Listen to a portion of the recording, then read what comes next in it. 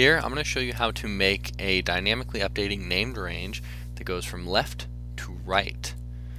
In the last tutorial I showed you how to make one go up and down. So it's a little bit different, but not too much. Now let's first define the named range, sales, right here. So I'm going to highlight that, and in the name box type in sales, enter. Now let's go ahead and make sure that works. See what we get for our total sales. So equals sum, open parentheses, sales, close parentheses, enter. And we get 89 for total sales. Now that's how you can use the named range to make your life a little bit easier. But what's the point of it when you're going to be continually adding data for sales? So if we add 50 here, 50 here, well, nothing happens. Our total doesn't update because it's not dynamic, so that can prove to be a real headache.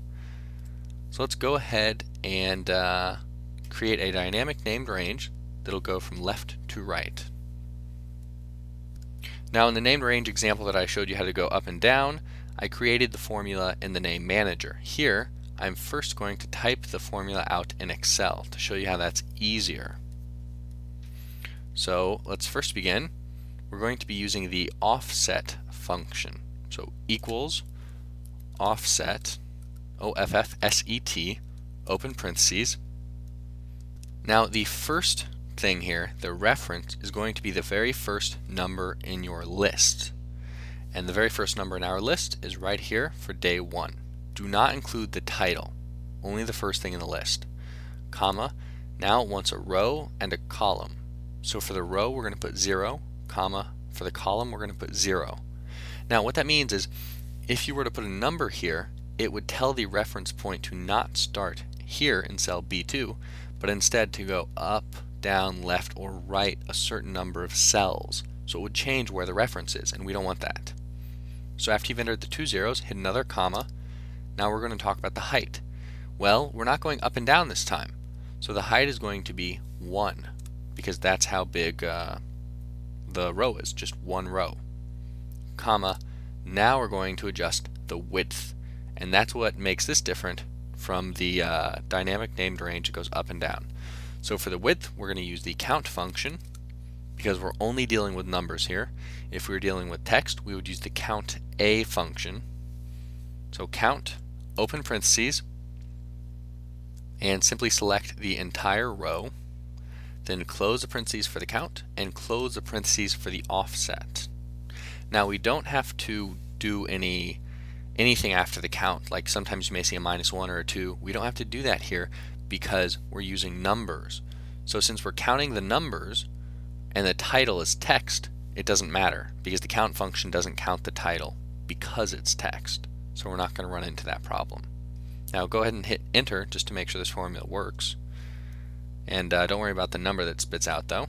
So let's go ahead and double click this, highlight all of it, Control C to copy. Now hit escape, Control F3 to go into the name manager. Now for our sales reference, click that and go to the box down here. Now you see it has absolute references, so that's no good. Go ahead and delete all of that and type Control V. So we're pasting the formula that we just created. Click the checkbox, click close, and now we should theoretically have a named range, a dynamic named range. Now you may be wondering why I had you write this formula out here. And the reason is because you see if you type formula down here, you get this neat little thing that tells you everything you need to put in. But when you type that in the name manager, it does not appear. So it's just easier to do it that way. So I'm going to delete that now, and let's try and add some data. So you make some good sales on the 4th, and watch the total as it increases each time. The 5th.